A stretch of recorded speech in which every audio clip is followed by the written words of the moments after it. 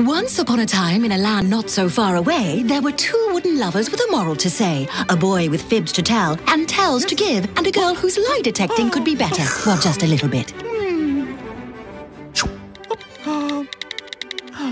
What the hell have you been looking at? Nothing. Have you been looking at Bearwood women? No. And the result below that is gum-stained mahogany honeys. Huh, that's weird. Cherrywood cherries? Oh, that's the new table I wanted to get.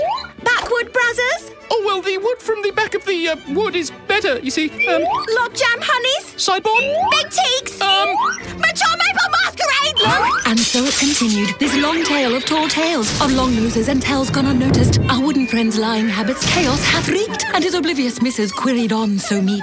Throats being cleared, a fidgety disposition, hands on the face and blinking repetition. If only his better half could read these tells, a world would be saved from this proboscis hell. Look, darling, I promise I won't do it again. I believe you. Skills!